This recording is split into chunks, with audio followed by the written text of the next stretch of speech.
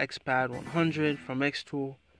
I decided to do a full tutorial section on how to use the XPad because I've been on numerous forums and everyone is having the same problem, that no one is able to understand how to use this unit.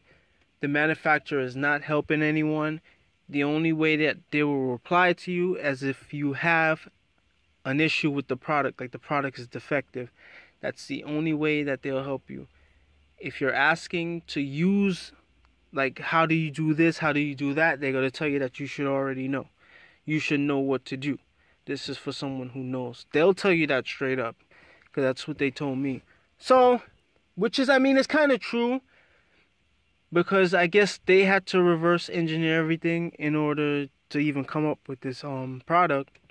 So I'll be the dude that you come to get all the information you need to be able to get this thing up and running. I really want to reach out to them to figure out, I want to get the software that they use to program this, so that maybe I could reverse engineer some stuff and upload it in free for everyone. So subscribe to the channel. I don't know if I'm gonna do it on this channel.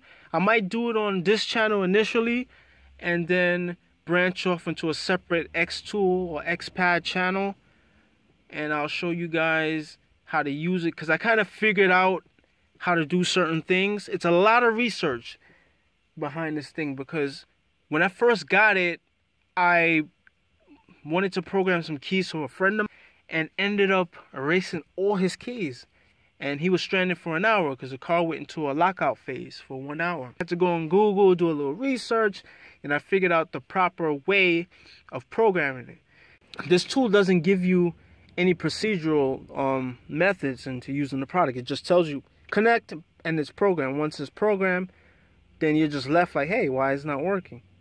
Because there are some steps that was not mentioned. Like, it doesn't tell you, oh, you need to turn the key, you need to open the door, you need to press the lock twice or something like that. It doesn't do that. It just tells you, put the key in ignition, hit the button, and it just tells you program, but then nothing happens.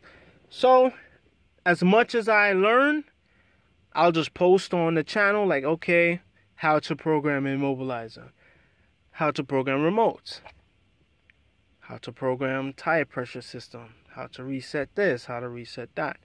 And we can get this up and running, and maybe they'll come on board and we could, you know, get more details out of this stuff and get it popping.